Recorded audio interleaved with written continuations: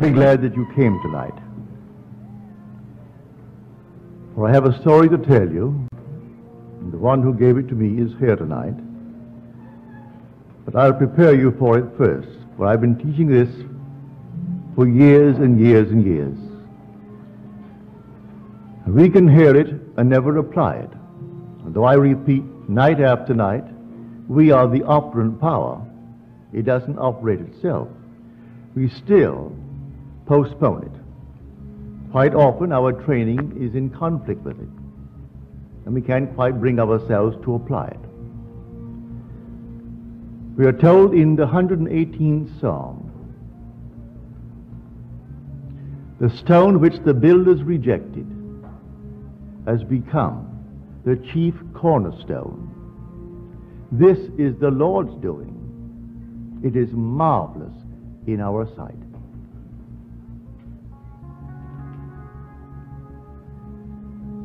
Many years ago, sitting in the silence,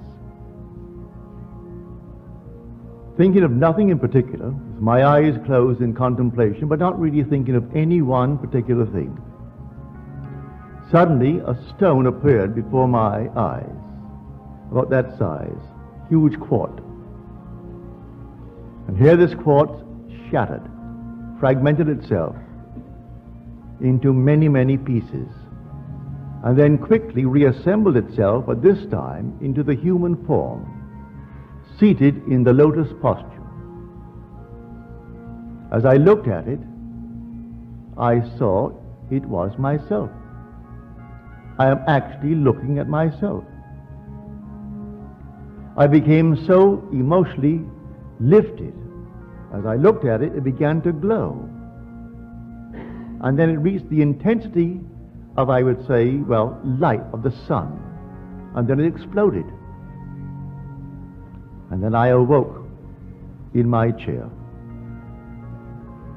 The stone that I had rejected was myself. I could not believe that I myself was the cause of the phenomena of my life. I thought he did it, she did it, they did it, the world did it, but certainly I am not responsible. These things happen because others are the causes. And here I am looking at the stone which the builder rejected. This is marvelous, said he. It's the Lord's doing, and it's marvelous in our sight. When we actually see this world as a world of appearance, behind which the reality of imagining lay, we find the truth. All things exist in the human imagination. And by that I mean the individual's imagination. In your own bosom, you bear your heaven and your earth. And all that you behold, though it appears without, it is within, in your imagination, of which this world of mortality is but a shadow. Now, you and I will call ourselves either Christians or Jews. Both are the same, really. The Jew is the foundation stone. It is the tree. Christianity is its fulfillment. It is the fruit. But the tree is Judaism. And all that it actually contains will come out eventually in a plan, a wonderful plan that was there in the beginning of time. And that we call Christianity. Blake said, I know of no other Christianity and no other gospel than the liberty both of body and mind to exercise the divine arts of imagination. Then he adds, the apostles knew no other gospel. And the worship of God is using his gift. And then he states, God becomes as we are, that we may be as he is. Now, what is the gift? He also mentions that. The gift He said, man is all imagination, and God is man, and exists in us, and we in him. The eternal body of man is the imagination, and that is God himself, the divine body, Jesus. Now, as you're seated here, that's all about you. Your own wonderful human imagination is the God of the universe. That is the one spoken of as the Lord Jesus. That's the one. Is it really true? Well, you're called upon to test it. Test it and see if it's true. Now, I have a letter on me tonight. I really should read it, but I'm not going to. I should read it just as he wrote it, but I'll tell you the contents of the letter. This gentleman hasn't been here in years. The last time I saw him was at the E-Bell. Well, you know, who have been coming since the E-Bell, how long that has been. He said, I must tell you this story. It may not make sense, but I must tell it. For it's the first time that I have ever used my training according to the things that I have heard you say. I am a psychologist, and I have wasted years trying to talk people out of their mental problems when I could easily have imagined them whole and happy. Now, here is the story. He said, a friend of mine, this lady, claimed that she was in many ways abnormal. She and her husband adopted a little baby girl, and something very strange went wrong with the child. The child was 4 years old and still could not speak, and the few words it muttered, it garbled so that it is simply not intelligible. But in the 4 years talking to her, there was progress. Then one day she said to me, I do not feel any longer that I am abnormal. So now I say to myself, I am not abnormal. He tried to explain to her that that's not quite the approach. And then he broke the thought and he told me this story. That, for instance, in my own case, I find a home that I want. I begin to imagine that I'm living in that home, and then doubt sets in, with the result that that doubt materializes into a person. And that person has more money than I have, and he buys the home, leaving me out in the cold. I know from that experience that every person in my world only reflects a mood in me. Everyone that I meet, whether I know them or a stranger who buys the home that I wanted, when the doubt set in, the doubt materialized into a person. I didn't know him, but he only reflects that mood of doubt in me. So he has more money and he buys the home, and I am out in the cold. So I reconstructed a sentence for this lady. And I said, no longer must you say, I am not abnormal. You must now begin to say, I am perfectly normal. She said, I do not feel that. He said, I do not care whether you feel it or not. You must begin to persuade yourself that you are perfectly normal by repeating within yourself, I am perfectly normal.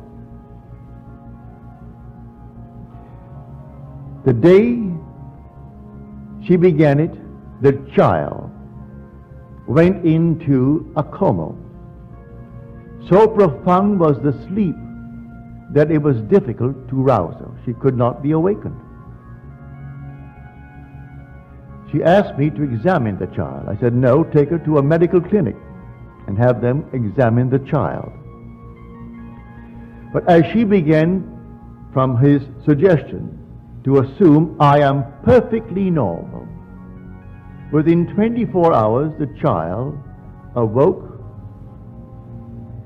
They made the test in the medical center and found her alert and bright.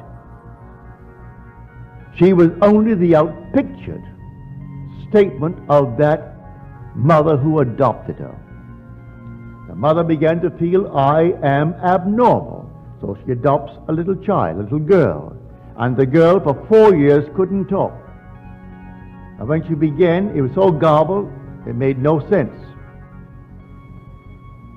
She only bore witness to that strange, peculiar claim of the mother who adopted her.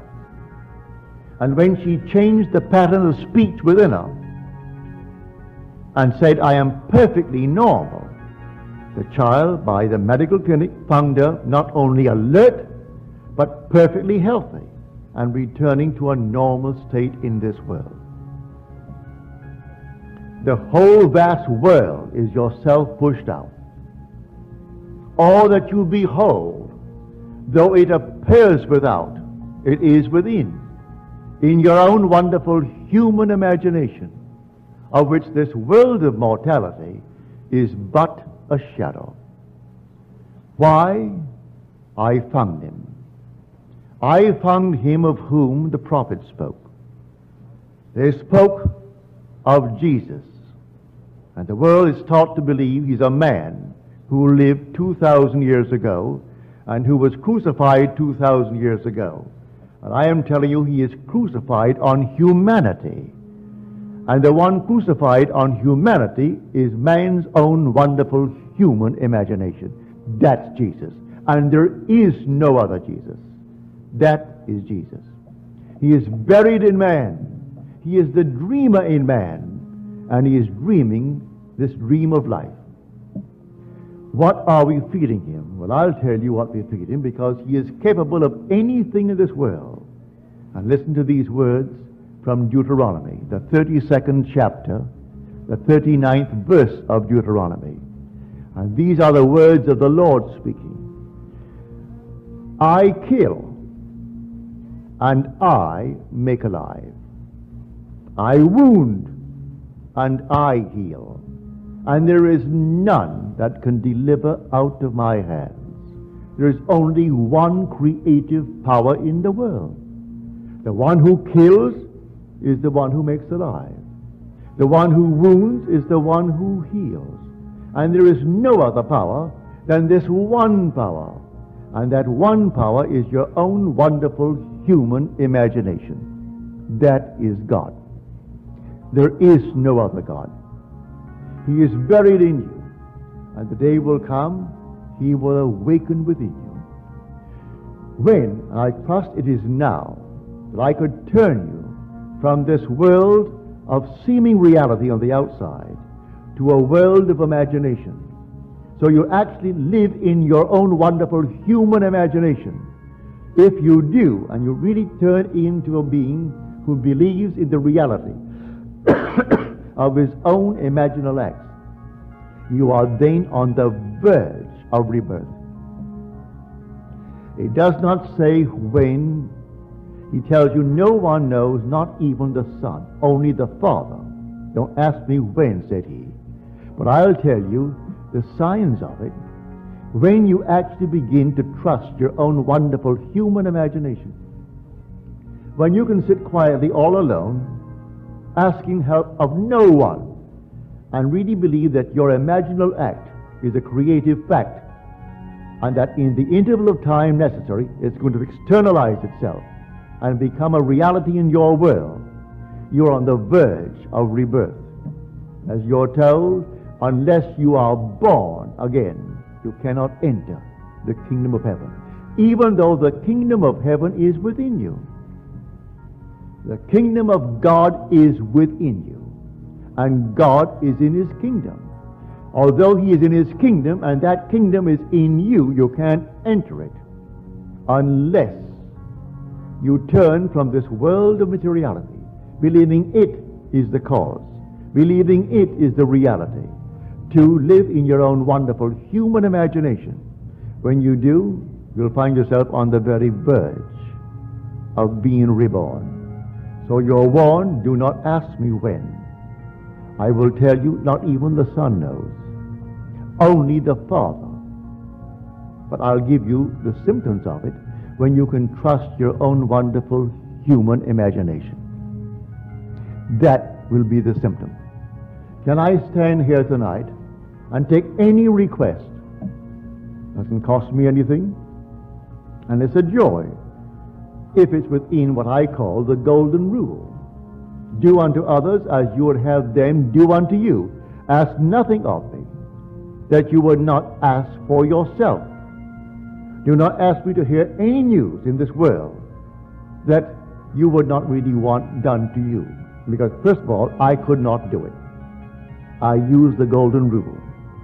Then, if it comes within the framework of the golden rule, it's so easy.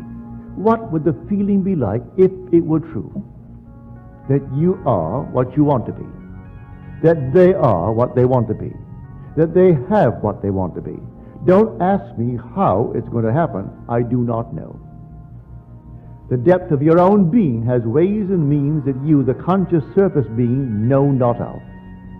It knows exactly how to do it.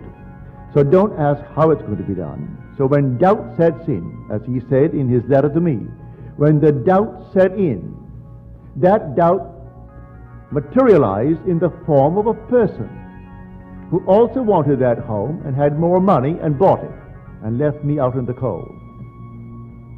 I can tell from the uprising of moods within me that I'm going to meet certain people. And I do. The mood, you can suppress the mood.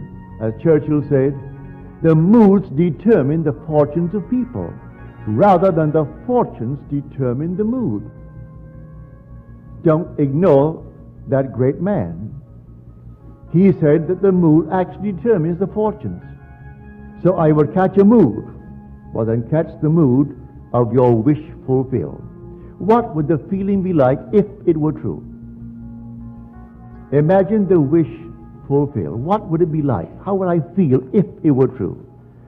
In spite of all things round about you that deny it, you walk as though it were true. And in a way that you do not know, and you need not know, it will externalize itself within your will, and you will actually receive it. Listen to these words. With God, all things are possible. That you will read in the 19th chapter of the book of Matthew. Now we'll go to the 9th chapter of the book of Mark. All things are possible to him who believes. He equates God with the believer in man. All things are possible to him who believes. That's Mark. Matthew, with God, all things are possible. So he equates the believer in man with God. Well, the believer in me is my own wonderful human imagination. What other thing in man but is reality, which is imagination that believes? Is the dreamer in man. I go to bed at night and I dream. The dreamer and the waking I are one and the same being. Can I believe, or am I going to allow certain doubts? Now, he is a psychologist, trained to talk people out of their mental problems. Put them on the couch, put them on the chair, and talk them out of it and spend years, when he could easily, as he confessed, have imagined them whole and perfect and happy. But he said, I believe that I was, through my training, compelled to spend these awkward years as anyone who works at a job spends his time in an awkward manner. If you're not enjoying what you're doing, then it's simply a job and you're doing something that is to you awkward, if you like it. Like my brother Victor, who has made a fortune. The very smell of the ship, the very smell of the boat, the smell of his store, he loves it. He goes there in the morning, and the odor of his store, I can't stand it. He goes into the grocery store and everything about it. He just loves the odor, all the combinations of the odors of the grocery store. He goes into his department store, all the things of the department store. That's the odor. It affects him. He loves it. Goes to a hotel, and the restaurant naturally is all in service. That affects him, and he loves it. He so loves it. He's in the mood of success. So fall in love with something that really excites you, and feel that you are already what you want to be. And I tell you from my own experience and from this man's experience that it will work. Now, here is a man who heard me years ago. He came home one day, and I thought, now here's a man teaching people how to live correctly. And I had 2 books. They're completely out of print. You can't buy them. But I thought, if I could give them to someone doing this kind of work, who is serious, he's a trained psychologist, I'll give them to him. So I gave him these books. I don't think he's read them. First of all, they're named after the mountains of Switzerland, Zermatt and Oberland. But it's all imagination. The man who wrote it, I presume he's gone now. He was 94 when I last heard from him. But I gave him these books. They were new and completely out of print. You can't get the books. You might find them in some second-hand, but they were never popular books because they were very voluminous books. But he wrote them in the form of a dialogue like a Plato. He introduced 5 characters, and each one was a scientist, one was a philosopher, one was a mystic, one was something else, and they all discussed. And he had the central one who was the mystic, explaining the phenomena and the cause of the phenomena of life. And so he wrote these volumes. And I gave them to him. I asked him the other night, because he's here for the second time in years. And he mentioned the way he told me about them. I don't really think he really read them with understanding or really read them, because it's told like a Plato would tell a story, introducing characters, because the one person is speaking as the scientist, as the mystic, as the philosopher, as the atheist. He had them all present, only 5 characters. But the books are completely on imagination. And it's called the Zermatt Dialogues and the Oberland Dialogues.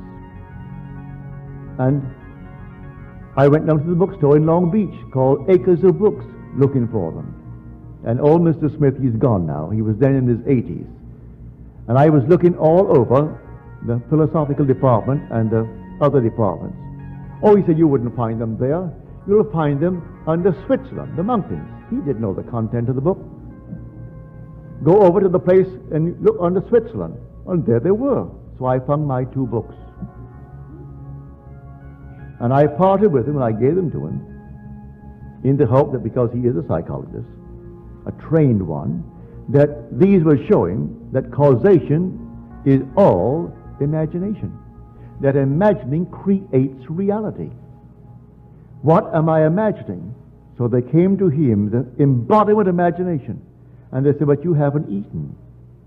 And they were concerned because he'd been left alone and he had not eaten. And he said, I have food you know not of. And the food is, what are you feeding your imagination morning, noon, and night? You read the morning paper and you react. And you don't know one character there, any of them, and you react even before you get to the end of the page, based upon some biased reporter. But you react. That's what you fed the Lord. For the Lord is your own wonderful human imagination. That's God, and there is no other God. That is the Jesus of Scripture. That's the Jehovah of the Old Testament. And he is housed in you. That's why you are immortal. So you can drop right now. May I tell you, it makes no difference to your immortality. Chop off your head, burn you, and turn it into dust. You are an immortal being. You cannot cease to be, because God became as you are, that you may be as He is. And so you're going through these with these strange, peculiar diets, and we simply produce what we feed upon. You can learn a lesson from the animal world. When we were children, we had ducks, chickens, all kinds of things that you have on a farm. And we were a large family. There were 10 children, 9 boys and 1 girl. And we had a father, mother, and grandmother, all living in our home. And Mother would say to us, take, say, 2 or 3 ducks and put them away, because I want them in 2 weeks. I'm going to have a duck dinner. So you take the 3 ducks and you put them away. Well, she meant that you will change their diet, because when I was a boy, fish was plentiful and cheap. You could bring in all kinds of fish. We had no refrigeration, so if it wasn't sold in the evening, early evening, it rotted. So you simply either use it for strange bait the next day, or you fed the animals, that is, the ducks. So we would take the fish while we kept them alive and fed on ducks, on fish. And they got fat and they were altogether healthy. But you couldn't eat that bird until you took it and isolated it and put it in a cage by itself and stuffed it with meal, corn, sour milk, anything of that nature. And at the end of 10 days, that bird, having been fed only on, say, milk or corn or anything you had of that nature, the whole system changed. And so when you cooked it, it was like a milk-fed bird. If you didn't do it, you couldn't eat it. It's all fish. And I would know, I can see it now in my mind's eye. When Mother said, Neville, get a few ducks and put them away, and I'm playing cricket and playing soccer, I forgot it. When I remembered, it was only about 5 days before. So I took the ducks and put them away, but 5 days was not enough to purge it completely of the fish. Well, you could smell that thing all over the neighborhood. On Sunday afternoon, we were going to have ducks. And we knew we couldn't have ducks because you couldn't eat it. You look at a duck and you're eating fish. So it repulsed everyone. Of course, we got a good spanking for it because we didn't do what Mother commanded us to do at the time that she told us to do it. Well, that is just like everything else in this world. You feed, as he said, I have food you know not of. You feed for a few days, a couple of weeks, on a changed mental diet. In this case, in 24 hours, when she took the diet that he gave her, I am perfectly normal. The child went into a deep, deep sleep from which she could not be awakened without a struggle. And then the clinic said, well, she's not only bright, but she's healthy. She's completely right. She was simply the outpictured statement that that girl lived with when she said, I am abnormal in many ways. You take a new diet tonight, and just like the duck, and it may take you a day, it may take you a week, it may take you 2 weeks, but if you actually persist in the changed diet, you will outpicture that diet, that change of diet, and your whole vast world will change. We are the only beings to whom he gave speech. He actually became man. And this inner speech is a marvelous gift. And you can't stop it. You're doing it morning, noon, and night. You go to bed talking to yourself. You wake in the morning talking to yourself. And whether there's someone present or not, you're still talking to yourself. You walk the street. Some are obvious when they do it.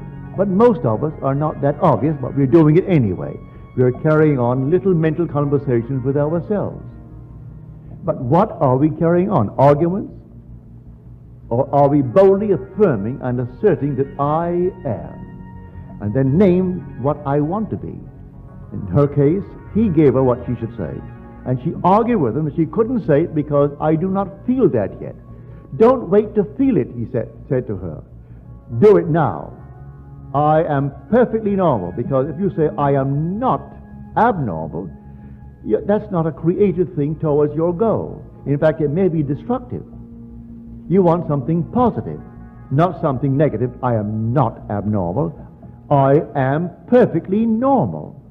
Then the child, the outpictured self, So everyone in your world is yourself pushed out. Blame no one. Don't even blame yourself. Just change the diet. They only reflect what you have been doing and maybe still doing. And when you see it, you change the diet. And the diet is simply words, all within you. So you assume that you are now the man, the woman that you want to be. Walk in that assumption as though it were true. Live in it just as though it is true. And then, who knows, that diet may not take more than 24 hours.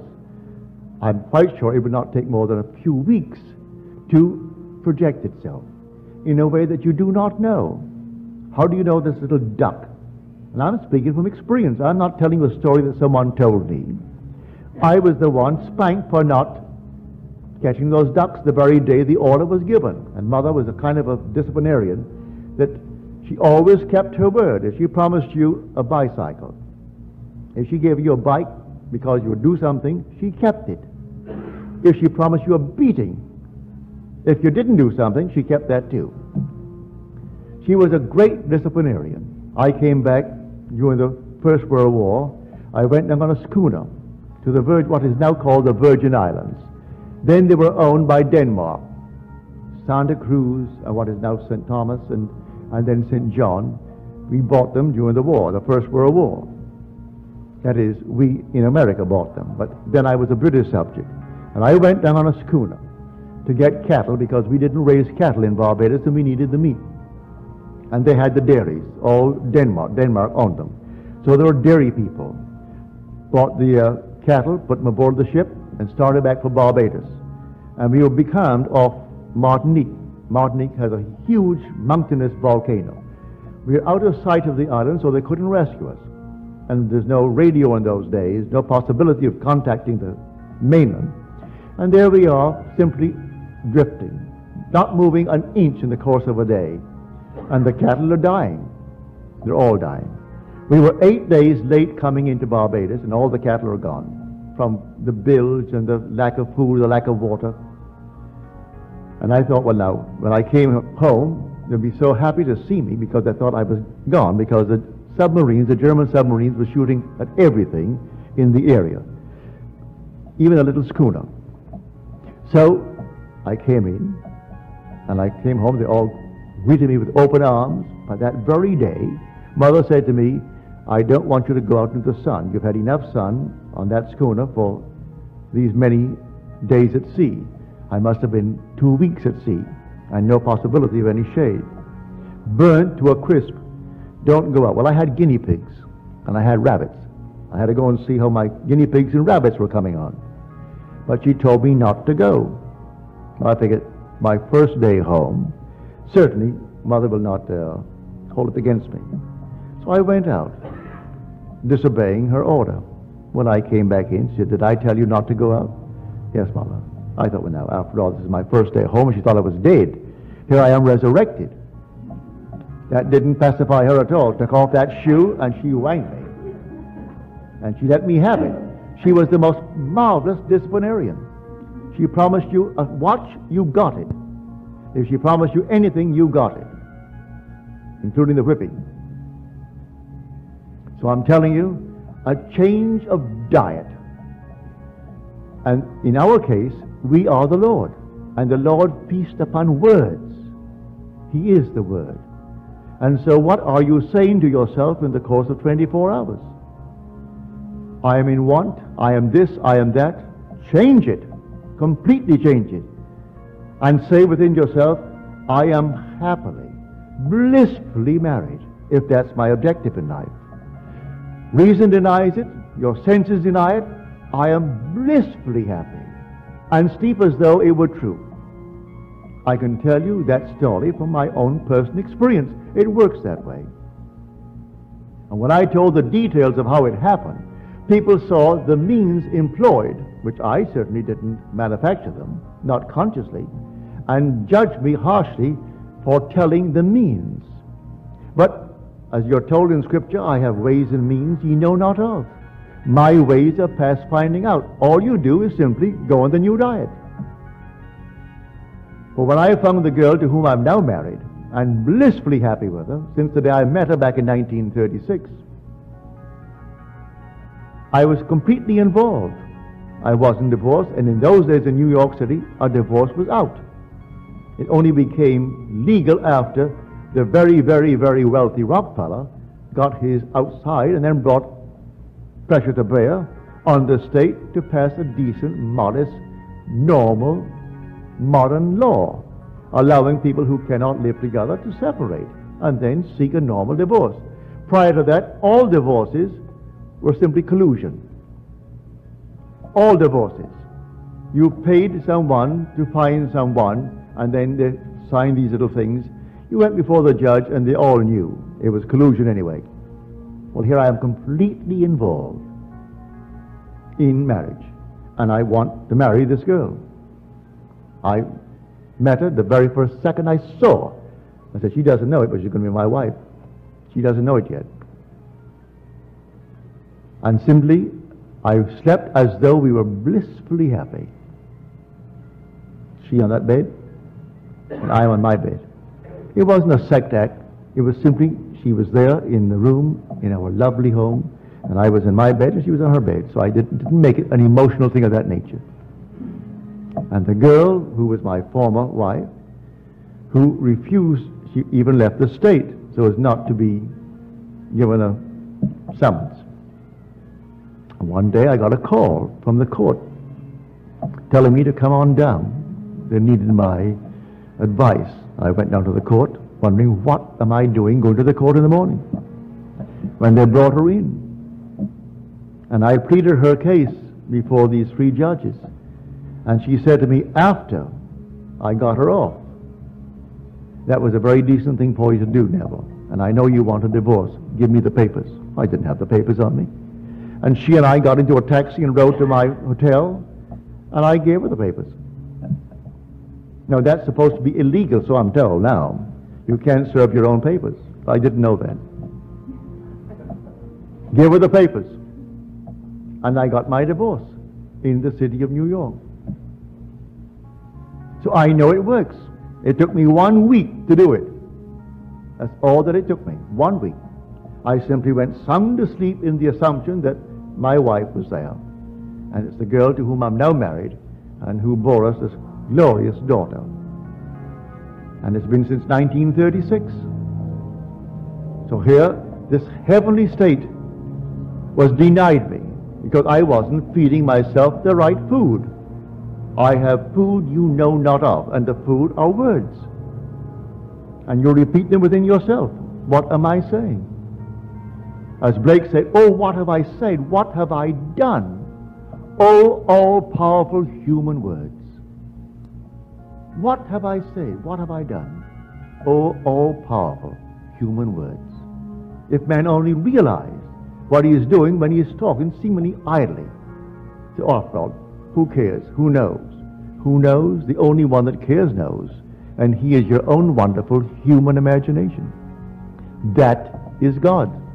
That's the Jehovah of the Old Testament and the Jesus of the New. And there is no other God. And he's buried in you. And he's dreaming in you. And surely you want to awake. But you will awake the day that you actually move in to the life of imagination, where you trust your imagination and live in it. You're not far from the threshold of rebirth. But I can't tell you the day or the hour. No one knows but the Father, and the Father is your own wonderful human imagination. I saw it so clearly. This is the stone that the builders rejected. But what the builders rejected has become the chief cornerstone. It was the Lord's doing, and it is marvelous in our sight. So I rejected the fact that I was the cause of the phenomenon of my life. I couldn't believe it. I thought everyone outside of myself caused it. Then I realized, when I saw the vision, here is a stone, a quartz, and it fragmented into numberless parts.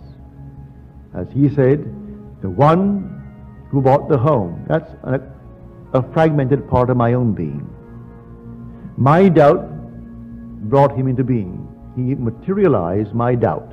A man, a person. And he bought the home I wanted because he had more money. I materialized that. It came out of me. So the whole thing fragmented. And then when it came together and formed itself into a man, seated in the lotus posture, and I looked at it, I'm looking at myself.